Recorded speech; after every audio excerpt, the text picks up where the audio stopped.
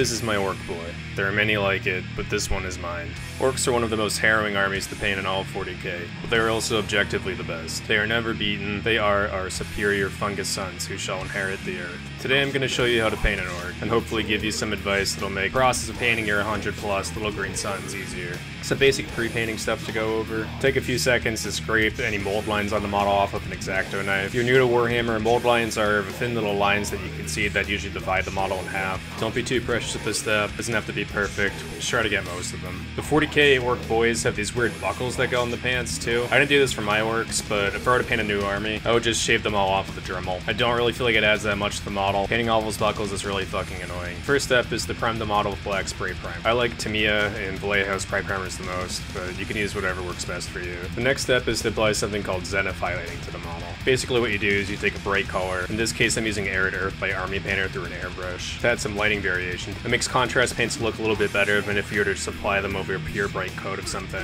And it creates a guide for where you should place your highlights for later. I'm going to be using contrast paints today. But placing one of the GW glaze paints over this, or a very thin, slightly watered down coat of a brighter base paint, you'll still get that same cool, easy highlight look. If you don't own an airbrush, using a spray can is actually probably a lot better for the purposes of painting a horde army. To save you a ton of time, I used Ork Flesh contrast paint to base coat the skin. For most of the orcs in this video, I actually used Ogre Camo, followed by a shade of Way Watcher Green in all the crevices. But if you're starting a new orc army, I recommend using contrast paints. It's a lot faster than base coating a model than outlining all the individual cracks of a glaze or shade later. And also I like the way they smell. I'm trying to be neat here. I don't like painting neat, but it will ultimately make the painting process as a whole go much faster. If you mess up a little bit, don't worry about it too much though. Like the mold lines doesn't have to be perfect, because above all else here, we want our boys. I've literally painted all 300 Ork Boys I own, so I actually ran out of models to paint for the video. All I have left here is Warhammer Fantasy Orcs. These boys got cute little tunics instead of pants, but all the principles applied here can obviously translate to a 40k orc too. I painted the tunic with snakebite leather contrast paint. If this was a 40k orc, I would paint the pants a different color from the shirt. I feel like it helps establish a little bit of contrast between the two articles of clothing. Most of my orcs have different colored pants to distinguish squads. If you're playing a game with like 100 models or more, it's a huge favor to both you and your opponent. It gets pretty easy to lose track of exactly who's in what squad.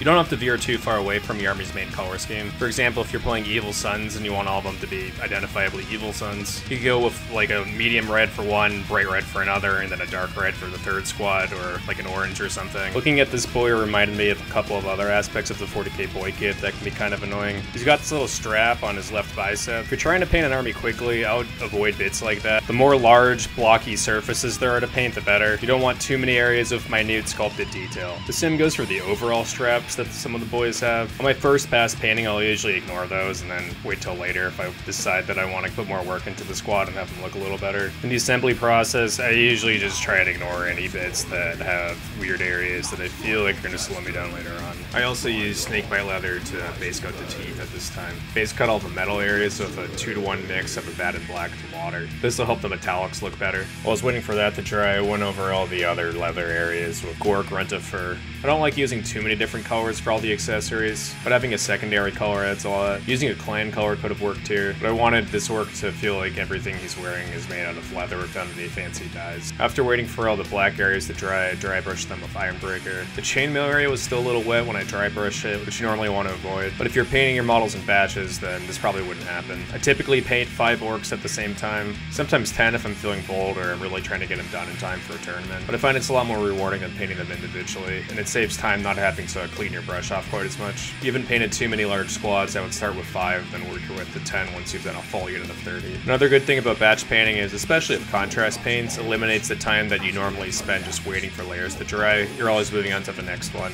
I used Runefen Silver to create some highlights on the metal areas using a medium layer brush. Quickly outlining all the metal areas with it is a nice way to make a little bit of like a chip look. I also quickly painted on some reflections to the blades. Literally just draw a couple big flat lines and you're good to go. I also painted the tongue with blood angels right here. Doing it now will give it some time to dry before we move on to the teeth. I painted all the jewelry with a mix of brass scorpion and bright gold by Army Painter. And I painted all the teeth and his nails with Arid Earth by Army Painter. Teeth and any like weird jewelry artillery bits or bullets and accessories are the smallest parts of an orc model I consistently paint. Most of mine have their eyes painted, but if you're just trying to paint a ton of boys to use for a tournament, I wouldn't worry about it. The teeth and small metallic areas for sure are important to pick out though. It's pretty distracting when they're not painted. After that, I put some texture paint on the base. This particular one is a Grawl and Badland, and arguably, more importantly, painted the rim of the base a solid color. You can paint the rims of your base any color you want, but it's gotta be a solid color. Unpainted base rims are a huge pet peeve of mine. Models never feel finished to me until the base rims are painted. Important note on texture paint, if you're planning on using these models a lot, packing them up and flying around the country, I would definitely paint a second coat of paint on top of it. The paint will flake off over time if you're not careful with it. If you paint a really thick base coat on top of it though, you should be fine.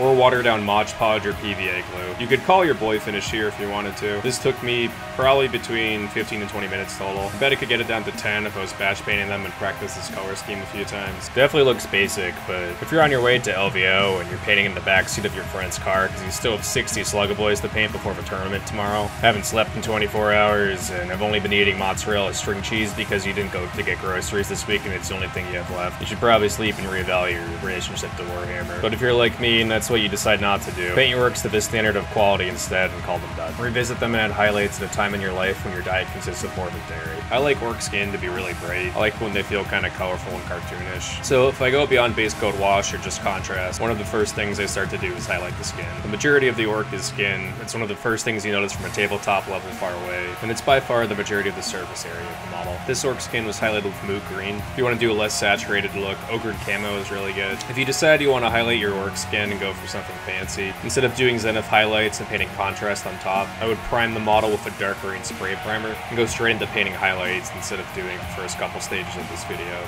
I mixed moot green with a little bit of arid earth and did the same thing basically, highlighting only the more raised areas this time. Orc skin has a lot of broad flat areas, like the side of his jaw. Some of the muscles are kind of flat too. For those areas or other areas where it's not obvious where the highlights should go and there's no guide, I usually paint a couple thin lines down the center. You can see it a little bit here on his right arm and here again on his cheek. On the back of the arm I did a little gradient, making the highlight start on the bottom of the arm and working its way up. You could do this from the top down too, or starting directly in the center. It's a personal preference thing. I used Army Painter Leather Brown to do the same thing from the tunic, mixing a little bit of arid earth again after. Like the flat areas of these muscles, there's not that much definition on the back of the tunic. Old Games Workshop models tend to have more flat surfaces than newer ones, so I just painted lines on the areas that were super flat. It gives the highlight a little bit of a cell-shaded look.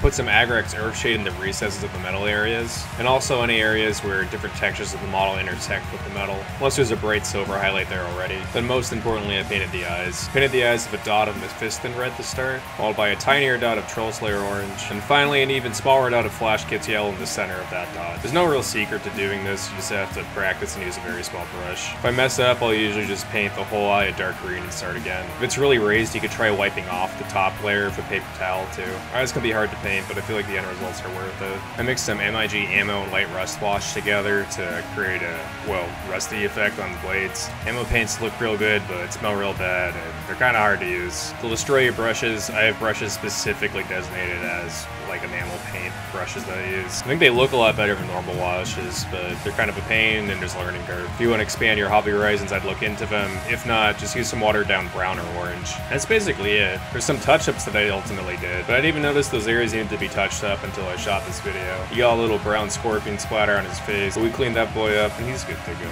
Can't pay that much attention to detail when you're trying to paint a whole army like this. If you do, it'll take years. I don't recommend it. Your children will forget your name. Your son will find a new man he likes more than you, and he'll be his new dad. Because Warhammer is a hobby that has the capacity to take up infinite time and resources, mental, physical, and financial. At a certain point, I think you just gotta call models done. I usually set a timer or set a mental timer if I'm painting an army or huge blobs of infantry. This boy took me around an hour and a half. Unless it's for a kill team or something special, I usually won't go more than that. If you painted a whole squad at that speed, then that's 45 hours, a little more than a theoretical work week, a little less than most people's actual work weeks. It's a lot of goddamn time to spend painting an entire army. I think a realistic number to shoot for is between 45 minutes and an hour per orc, but if you really want and need to, you can do one in 5 to 10 minutes. I think the Zenith highlight contrast paint approach I showed at the beginning of the video is the best approach, but I'll show you some orcs I painted in less than 5 minutes per model later in the video. I dry brushed the base with our good friend Arid Earth and added some Army Painter tufts on top. I think these particular ones are called Mountain Tufts. Static Grass is great, it has a lot of character, it's pretty easy to apply. I would argue having a nice base is as important as the actual paint job itself. You gotta think of the context that we're painting these orcs. Most of the time it's gonna be top down in the tabletop's perspective. And when that far away, the base is gonna be one of the most noticeable aspects. Doesn't have to be fancy, just some texture, a dry brush, and some static grass on top is enough. Here's some Gloom Spike kits I painted with basically the same method. I mixed some Flash Kits yellow in for the highlights instead of Arid Earth. Painted their lips with Bugman's Glow in Arid Earth, and also obviously a lot more time was spent on their faces. The leaves are from a company called Secret Weapon Miniatures. Green Stuff World makes pretty similar leaves too. These guys are a lot faster for me to paint than boys. They have less surface area. It took me around an hour each, maybe a little bit more for the characters. Painting a boy to a comparable level of quality would probably be between an hour and a half and 2 hours. I like to add a small amount of flesh tone to orcs I want to spend more time on. This knob has some pink mixed in to his lips and ears. Knobs are obviously one of the more noticeable models that'll stand out in your boy squads. I like spending more time on them, but at the same time you also don't want them to stand out too much. Otherwise they won't blend in with the unit very well. Scenic bases are a good way to make them stand out without making them feel too different from the rest of the models in the unit. For context, here's the kill team that this knob was made to be a part of. He has more layers of highlighting than most of them, and his base is a little fancier than basically all of them. But I try not to overpaint him so that he didn't feel stylistically divorced from the rest of the boys. Less is more. You want him to look fancier, but not outclass them. These boys averaged around 2 hours each, and I think the knob took around 3. Here's an example of one of the first orcs I painted for my most recent orc army. He was base coated with ochre camo, then given a glaze of Way Watcher green and all the crevices. As you can see, he has a lot of chipping all over his body. I used to only varnish metal models, but if you play with plastic models enough, they will chip, no matter how well they're primed. To see all my current orcs, I first cover them with a coat of semi-gloss varnish, and after that's dried for 24 hours, put a coat of matte varnish on after. To evaluate how much time you actually need to put into painting orcs, don't just look at them at the distance you're painting them from, assuming you're someone who primarily wants to paint them so that you can use them in games. Spend more time looking at them far away at tabletop level and close up. Things that are really important at a tabletop level are eyes and teeth. Small decals or freehands add a lot too. Lots of highlight layers is probably the thing that slows me down the most while painting. The orc on the left has 3 layers of highlighting, the one on the right has 1. All his accessories are also basically just solid color. The one on the left took me around 2 hours, the one on the right took me around 45 minutes. You can save time on the skin and accessories by using dry brushing instead of edge highlights. Agrax Earthshade and other washes will also go a long way. This Stormboy took literally 5 minutes to paint. Base coated with black spray primer. Heavily dry brushed all of him with Iron Breaker. Then I sprayed an extremely thin coat of orange and brown mixed with a ton of water through my airbrush. Then I used a really flat, square-shaped dry brush to put a heavy coat of ochre and camo on his skin and face. Painted his teeth with Arid Earth. Painted only his left eye with Wild Rider Red. Base coated the base of a brown airbrush paint whose name I forget. Then dry brushed the base of Arid Earth. Painted the edge of the base black, and then I was done. I came up with this color scheme out of desperation. I wanted to field 30 store boys in the tournament I was going to, and only had 3 hours to paint them. I don't think they look as good as the other boys that painted in this video, but at the tabletop level, they honestly don't look too far off. I had these models unpainted for 2 years before I used them in the tournament. It'd still be unpainted to this day if I hadn't come up with this out of necessity. Tournaments or gaming events can be a great motivator. Here's a shot of the fast boy and the slow boy side by side. Close up, slow boy looks way better, but if I painted them all like fast boy, I would have 2 full years back of my life. And here they are as 5-man squad side by side. These are almost never going to be looked at as individual models, they're going to be looked at as squads. When we're painting boys, it's more important to think about how they look as a unit and a coherent whole than an individual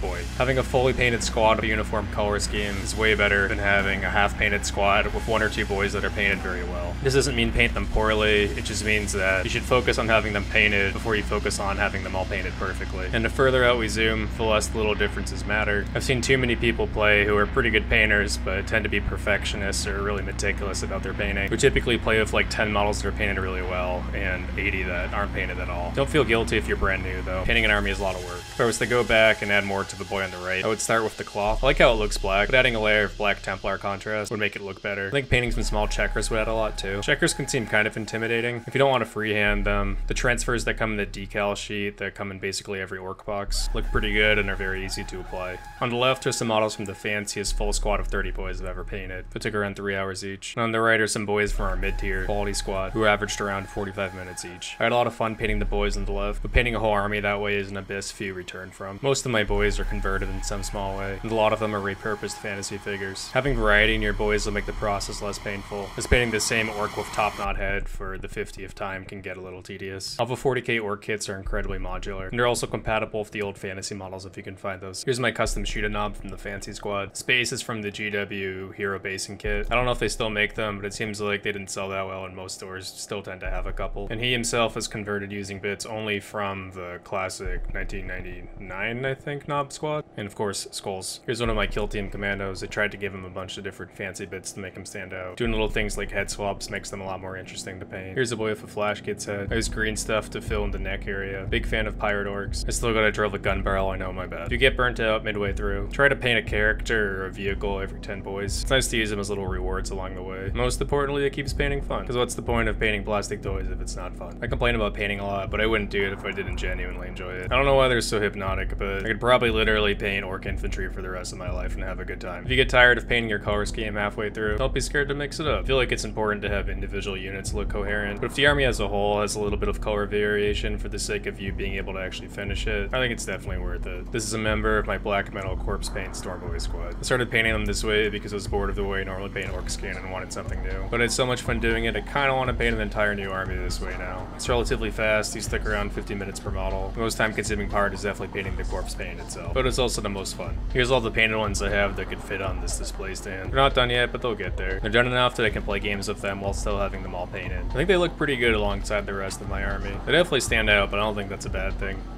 And here's all the members of the aforementioned Fancy Boy squad that I could fit on the spinning thing. I spent a lot of time blending the skin and experimenting with different color tones. All the accessories and decals took a long time too, but playing with the skin is probably the most time consuming part. Again, painting a full army this way is a fool's errand, but I am a fool. If you're not a fool, but you still want some fancy orcs in your army, save this level of detail for your knob squads and characters. And that's all the information about painting Ork Boyz that I have to present today. I hope you learned something about orcs, I hope you learned something about yourself, and I hope this motivates you to paint an orc boy of your own. Because let's face it, as we move into 9th, it looks like it's gonna be a vehicles world, and we know all the orc boys we can get. Thanks for watching this video. If you liked it, please subscribe as I'm gonna be making a lot more of them. And wherever you are, make orc and mork bless you upon this day.